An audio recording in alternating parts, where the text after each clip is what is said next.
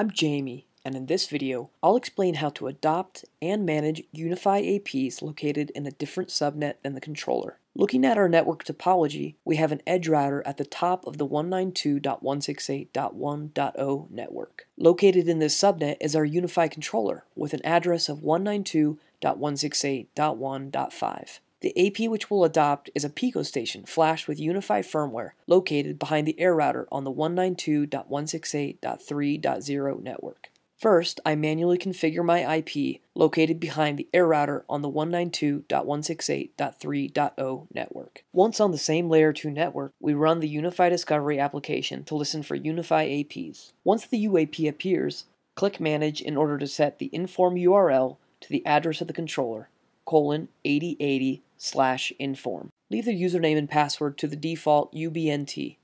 Hit Apply, then access the UniFi controller page. Once into the controller, we see that the Pico station is pending approval for adoption. Click Adopt and wait until the AP appears disconnected. Then, return to the UniFi Discovery tool and click Manage.